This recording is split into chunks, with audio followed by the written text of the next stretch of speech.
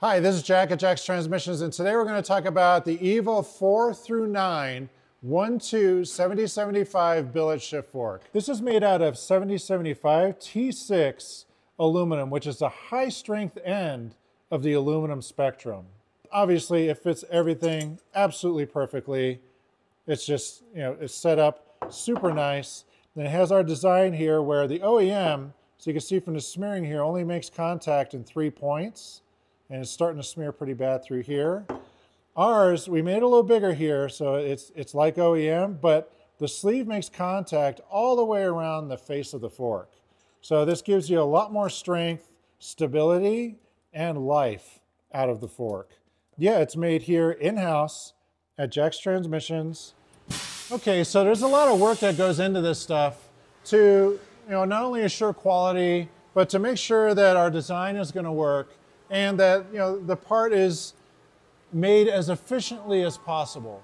So we want the part to be incredibly high quality and incredibly strong, but we want the machining costs to be down so we can sell them at a reasonable price where you can replace these, be confident it's a great part, and not have to pay a lot of money for it. So what we're doing here is we have a simulator. So we calculated, for somebody making a ton of power, they're at the track, launch the car in first, you go over to second, you're putting everything you got into that 1-2 shift as hard as you can, but you missed it.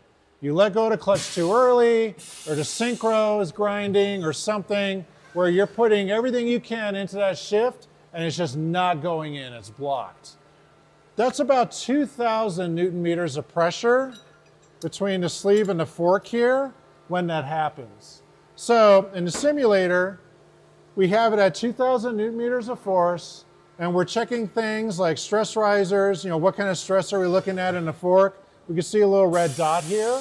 That's a stress riser. Maybe the next batch that we machine, we'll do like a little fillet there. But again, this is worst case scenario. So a red spot really doesn't matter too much. The rest of it though looks pretty happy. We're only at the mid-range of what the stresses look like on this fork. It's actually not too bad.